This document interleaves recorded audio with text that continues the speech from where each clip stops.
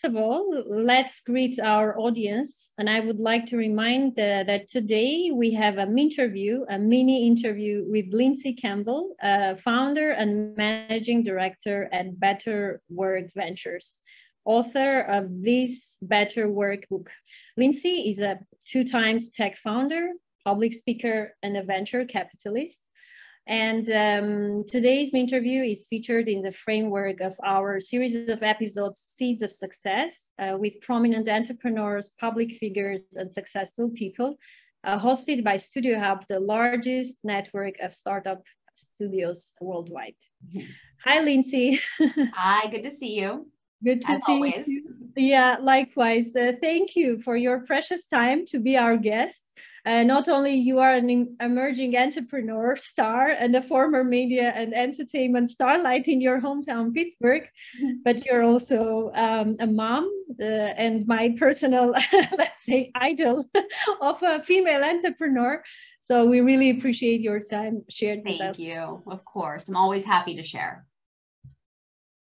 So, Lynsie, I have to say that the last time that we spoke, you gave me inspiration and motivation, as I mentioned, for at least another week. At least I thought so, but it lasted a bit longer. Your passion and encouraging mood were on my mind while I was planning the future activities. And the following week, right after our conversation, we had a knowledge sharing session with great women in venture building, and we touched upon the topics of obstacles and opportunities as being a female in an entrepreneurship, and the importance or taking about bringing diversity of any type into our industry. But we will speak about this a bit further. And now I want to ask something else, actually about the seeds of your success. It's the title of our today's speech. Usually any success, and I consider you a very successful individual, a woman and a professional, has a story behind. So me and the audience as well, I believe, would be interested to know where your story started to end up in the middle of this beautiful road where you're now. Was it a planned journey, or why did you choose to be an entrepreneur? Yeah, so honestly, I had no idea what an entrepreneur was growing up. As you mentioned, I'm from Pittsburgh. I grew up here, very middle-class, blue-collar upbringing. Even through college, I didn't really know what an entrepreneur was. So for me, being a founder was never an option I actually considered, mostly because I didn't know it was a possibility. I basically landed here by following my passions, focusing on doing work that made me happy, made me proud, work that allowed me to continue to learn as I matured in my career. So I actually started in the entertainment industry. My first job was at the Rosie O'Donnell Show in New York City, where I worked in the music department. I always had a love for the entertainment industry. Moved from New York out to Los Angeles, where I was a music publicist, worked on David Bowie's tour press, which was still to this day a highlight of my career. And then after spending a bunch of time in Los Angeles, I came back to Pittsburgh and was doing contract work with the media here. I was asked to fill in for the web producer for a news television station here. I had no idea. When they asked me, I was like, yeah, sure, I'll do that. I had no idea what it meant. So I basically walked into the news station, taught myself basic HTML so I could update the website, and immediately fell in love with the internet. So this was probably 2005, 2006. And I'd come from a very traditional marketing and PR background. And when I started doing this work, I realized, wow, the reach when you're online is so much greater than, this kind of traditional path I'd been following. So it was during that time that I decided that I wanted to go and work for a startup, for a tech company. And it was at that tech company where I met my co-founder for my first startup. So yeah, I just was doing work that I loved and fell into a role where I met the right person. We had an idea and decided to make it happen. I also think too, I'm a big believer in you have to see it to be it. And as a woman in tech, this is something I'm very passionate about, but it wasn't until I got to that startup that I realized this was possible. I was watching these guys in Germany, the company was called Spreadshirt, raise money and build the team. And I was like, wait, if they can do it, why can't I do it? So again, once I saw it, I realized it was an opportunity and there was potential there. Thank you so much, Lynsie, for sharing this unique experience. And I'm just surprised, but at the same time, not so surprised to hear the word passion, which brought you to where you are now, which is success, I would say. And it's not the first time that I have actually heard this. So passion, courage, and knowing what you love and what you want to do and the impact that you want to bring. So yeah, I totally get it. Whereas being an entrepreneur basically brought you here, but now you're kind of building a new thing for yourself. It's a bit also new for the world in terms of entrepreneurship model, so the startup studio model. And we have talked with you earlier about launching the studio, and you told me so many insightful reasonings, which you also reflected in your recent article, Why a Startup Studio? And I suggest we leave a deeper and broader conversation for another extended event session. But can you briefly share why you decided to found a startup studio in this way in the first place? Because you could continue being a serial entrepreneur and making profitable exits, right? And not putting your head and heart into this big responsibility of raising a venture fund to support the activities.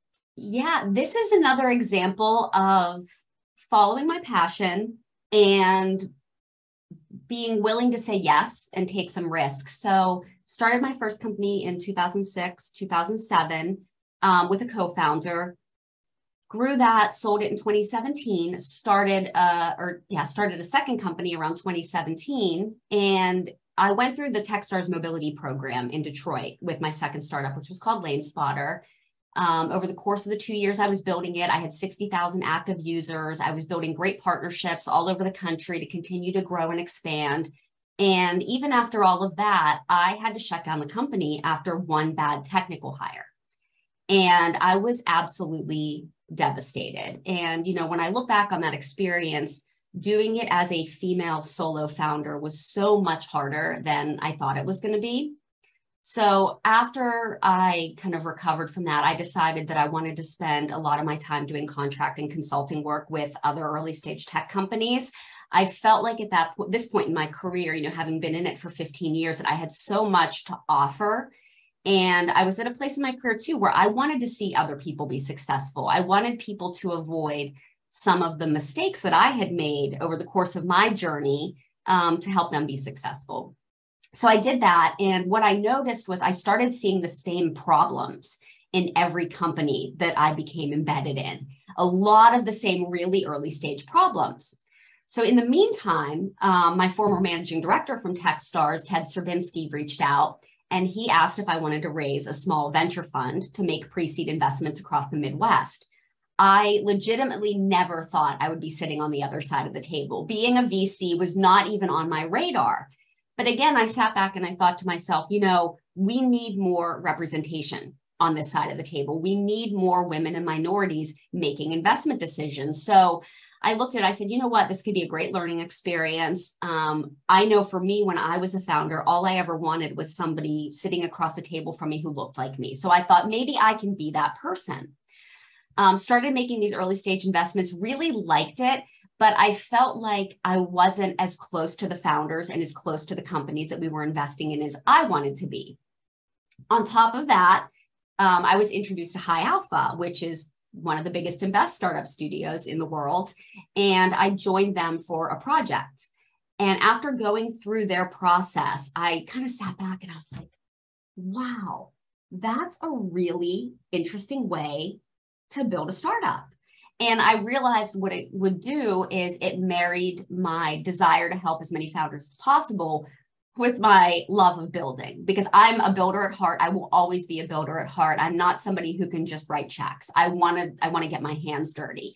So it was really through this experience of having a couple of startups of my own, making these initial pre-seed investments, and then seeing the actual fundamentals of a startup studio firsthand that really got me to sit back and say, you know what, this is what I want to do. This is going to be the last thing I do in my career. This is what I want the legacy to be. So I just decided to start down the path and make it a reality. That looks beautiful also because you basically covered and tried to highlight the beautiful parts because you are such. I would like to go back to this small hint that you gave about the difficulty of being a solo female entrepreneur. I mean, being a female venture builder is difficult. Leading a venture studio is difficult. Playing two roles simultaneously might be quite challenging, but we believe that, I mean, people in entrepreneurship innovation, we believe that in every challenge, there is an opportunity. Can you speak about those challenges and opportunities? And also, could you focus a bit on the diversity part, because you as a female are bringing diversity. And is there any type of other diversity that is needed in a studio, in your studio, which is basically based in Pittsburgh? So it's not, we would say, not quite multinational place, right? But if there is a need for diversity, why and how do you imagine this? Yeah, I mean, being a woman or minority in the venture space is always going to be harder than average. At this point in my career, it's interesting. I feel like I'm used to it. I've mastered the ability to overcome hurdles is kind of one of the ways I look at it. I think also after 15 years in this industry, hearing the word no becomes much less painful as you continue to hear it over and over again.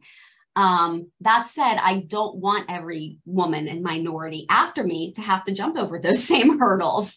And we're really kind of building this into the thesis of the studio. So when it comes to diversity, it's really baked into the thesis. So Better Work Ventures will be working with overlooked founders to build community-driven startups.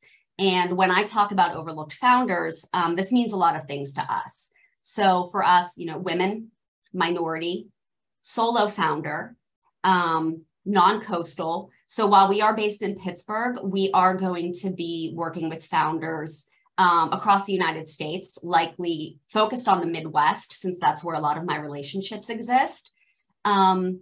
And then this aspect of community and startup building, you know, we aren't going to start with ideas in our studio. We're going to start with communities. And we want to tackle the problems that exist within communities. And working with a diverse group of founders, we're going to find so many interesting problems to solve, because these people are already embedded in their communities.